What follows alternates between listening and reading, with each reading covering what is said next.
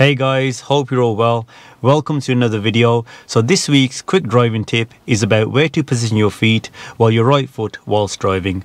So this will definitely help beginners, but it will also help those of you who are learning to drive and seem to be heavy footed when pressing the brake or the accelerator.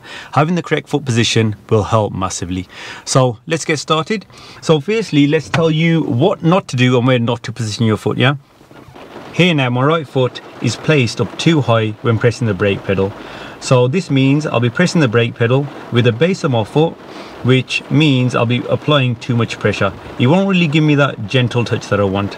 So to do that, firstly, it's important to place your heel in the correct position, which is in between the brake and the accelerator, and we don't want it too high up, so around here.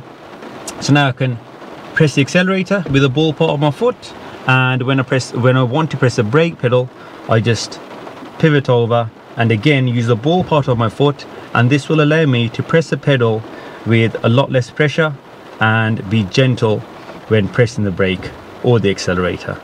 So heel here, which means I can pivot from one end to the other, well, one pedal to the other, and foot not too high up. This is where you don't want your foot. So just here, there we go.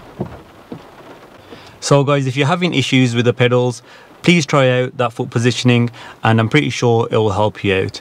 Like always, don't forget to like and subscribe, and I will see you in the next video.